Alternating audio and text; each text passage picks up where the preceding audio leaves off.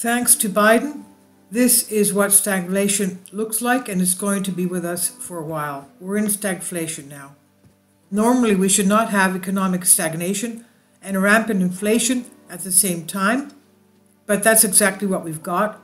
US GDP actually declined during the first 2 quarters of this year, and we're being warned that economic activity could slow down a whole lot more in the months ahead. Meanwhile, we're in the midst of a worst inflation crisis since the Jimmy Carter era. The cost of living has become extremely oppressive, and this is particularly true when it comes to food. We just got some new numbers from the Department of Labor on Wednesday, and quite a few of them are absolutely stunning. Fresh and dried vegetables up 15.7% for the month and 40.2% for the year. Grains up 10.7% for the month, 30.4% for the year. Fresh eggs up 16.7% for the month, 97.3% for the year. That's almost 100%. Bakery products up 0.8% for the month and 14% for the year. Pasta up 1.1% for the month, 34.1% for the year.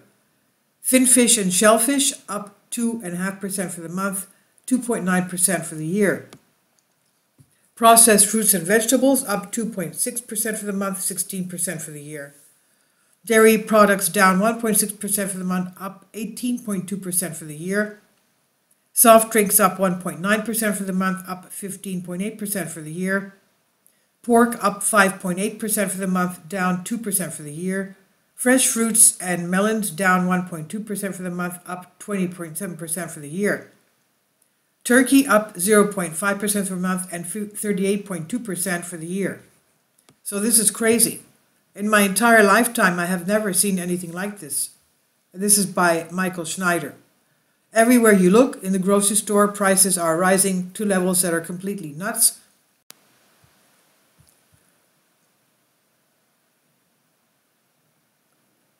In my entire life, I've never seen anything like this. Everywhere you look, in the grocery store, prices are rising to levels that are nuts. And if you can believe it, even Pepsi has raised prices on their products by an average of 17% over the past year. The 12% increase it expects from full-year organic revenue, noted by Wall Street Journal this morning, comes at the hands of average prices rising an astonishing 17% from the prior year. The price hikes have also helped the company raise its profit outlook. It now expects per-share earnings growth of 10% for the year, the report says. So you see that a lot of companies are taking this as an excuse to raise prices, even though they don't have to raise them that much, in order to gain in profits.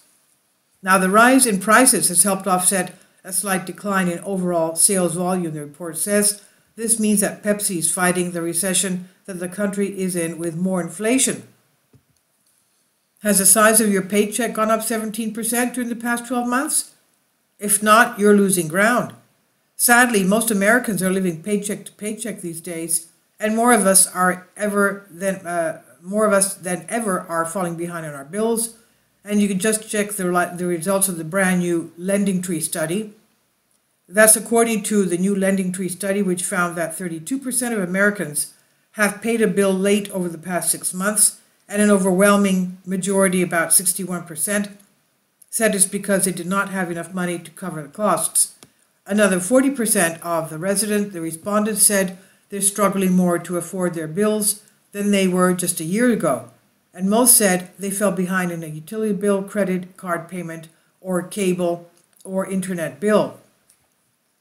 Life is getting more expensive by the day, and it's shrinking Americans' already tiny financial margin for error down to zero, said Matt Schultz, Lending Tree's chief credit analyst. At the same time that the cost of living is becoming excruciatingly painful, economic activity in the United States is really starting to slow down, and big companies are starting to lay off workers. In fact, we just learned that Walmart's will be laying off almost 1,500 more workers. As Walmart continues making adjustments to the structure of its business plan, the e-commerce-based company has announced it will let go of nearly 1,500 employees by the beginning of December. The employees will all be laid off from one specific fulfillment center in Atlanta, Georgia, This may come at a bad time for all employees with the holidays quickly approaching, but the company is doing this to ensure their future. A recent blog post published by Senior Vice President Clarissa Sprague breaks down the shares details of just how they are developing their fulfillment network for the future. Essentially, the senior VP says that Walmart is making necessary adjustments to provide the highest level of customer service that they can, as well as also doing the best by their employees. She goes on to mention that evolution is essential as time change. And Crypto.com has just laid off approximately 40% of their entire workforce. Crypto.com has laid off some 2,000 employees in one of the biggest downsizes in the cryptocurrency industry yet. The cuts account for about 40% of the DeFi exchanges staff, according to CoinDesk. The current layoffs come after the exchange cut over 400 jobs in the middle of June. Unfortunately, this is just the beginning. Many more layoffs are coming. And just like we witnessed in 2008, the U.S. housing market is really starting to implode. Rapidly rising rates are scaring off buyers, and demand for new mortgages is absolutely plummeting. The average interest rate on U.S. home loans has hit its highest level since 2006, as the Federal Reserve's rate hikes to fight inflation continue to raise borrowing costs for home buyers. The rate is over 7% now. The Fed rate is over 7%. The average rate on a 30-year fixed rate mortgage hit 6.81% for the week ending October 7, the 8th straight weekly increase, the Mortgage Bankers Association MBA said on Wednesday. Higher borrowing costs have sent home sales volumes plunging. The MBA's purchase index, which measures new mortgages to buy a home, dropped 2% from the prior week and 39% from a year ago. This is what stagflation looks like. And thanks to a series of colossal errors by our leaders, it's going to be with us for a while. We were warning that an economic day of reckoning would eventually come, and now it is here. If you're searching for someone to thank for this mess, then you can thank President Joe Biden for the free spending Congress critters and the experts, quote-unquote, at the Federal Reserve. Most Americans trusted them when they told us that they had everything under control. Now we can see that it was all a charade, and the months ahead are looking exceedingly bleak indeed. This is by Michael Schneider. He says, "My name is Michael, and my brand new book entitled 7-Year Apocalypse is now available on Amazon. In addition to my new book, I have written 5 other books that are available on Amazon, including Lost Prophecies of the Future of America, The Beginning of the End, Get Prepared Now, and Living a Life That Really Matters. When you purchase any of these books, you help to support the work that I'm doing, and one way that you can really help is by sending digital copies as gifts through Amazon to family and friends. Time is short, and I need help getting these writings into the hands of as many people as possible. I have published thousands of articles on the Economic Collapse blog, End of the American Dream, and The Most Important News, and the articles that I publish on those sites are republished on dozens of other prominent websites all over the globe.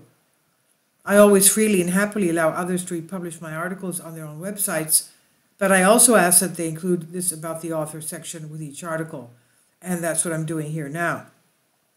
And going back to the article, the material contained in this article is for general information purposes only, and readers should consult licensed professionals before making any legal, business, financial, or health decisions. I encourage you to follow me on social media on Facebook and Twitter, and any way that you can share these articles with others is a great help. These are such troubled times, and people need hope. John 3:16 tells us about the hope that God has given us through Jesus Christ. For God so loved the world that he gave his only begotten Son, that whosoever believeth in him should not perish, but have everlasting life. If you have not already done so, I strongly urge that you ask Jesus to be your Lord and Savior today." This is by Michael Schneider on the Economic Collapse blog. I'll leave links below for you. Please leave your comments. Thank you for your support. Kindly support my Patreon account. The daily posts are 5 videos daily, and they are totally different from what I have on my YouTube channel. Thank you so much for your support and that you find all my content so interesting. You'll find the Patreon account details in the description box below.